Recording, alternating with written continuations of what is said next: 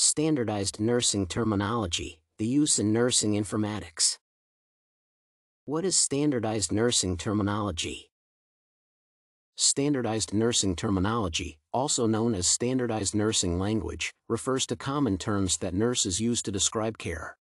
A core characteristic of nursing terminology is that all nurses understand it regardless of what unit or hospital they work in. It is important because it makes nursing communication precise and facilitates care transitions. Standardized nursing terminologies in informatics.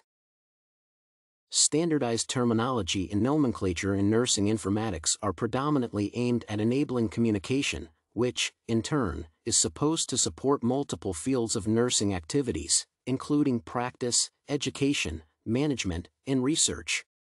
Technically, no currently existing nomenclature is exhaustive, and more work is needed before a universal language for nursing informatics can be presented. However, certain examples can be offered. For instance, the International Classification of Diseases, ICD, is a commonly used terminology that uses codes for specific diagnoses. Moreover, there are nursing nomenclatures. For example, the North American Nursing Diagnosis Association is a standardized nomenclature used for diagnosing, and the Nursing Interventions Classification focuses specifically on nursing interventions. If such languages are integrated into documentation, especially electronic documentation, their use by nurses is facilitated. Advantages and disadvantages of standardized nursing terminology.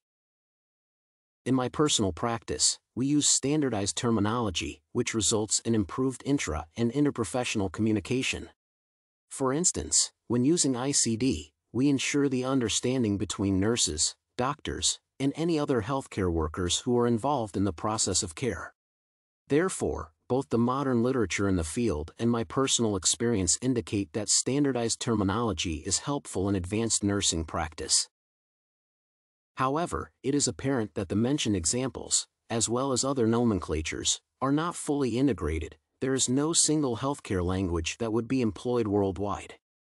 As a result, terminologies are continually compared to provide healthcare professionals who use different languages with an opportunity to communicate.